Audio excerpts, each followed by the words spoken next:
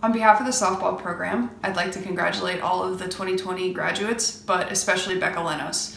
Becca's been a part of our program for 3 years and has really made an impact on and off the field. On the field, she has really shown us grit and tenacity. She's been the catalyst for our offense for the last 3 seasons. She shines the brightest in the toughest moments and has been probably our most clutch player.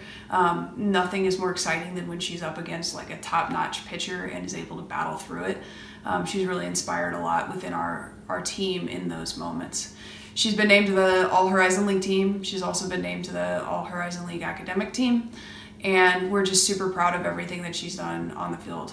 Off the field, she's been an incredible student, and I think a lot of that is shown in her graduation today, but also she's graduating with a job offer. She's going to be an accountant, and she's going to kill it. She's pays attention to detail, she's very professional, and she's one of the smartest people that I've ever coached. So we really want to congratulate you on today, Becca, and also say thank you for all that you've done for our program. You're a Raider, part of our Raider family forever.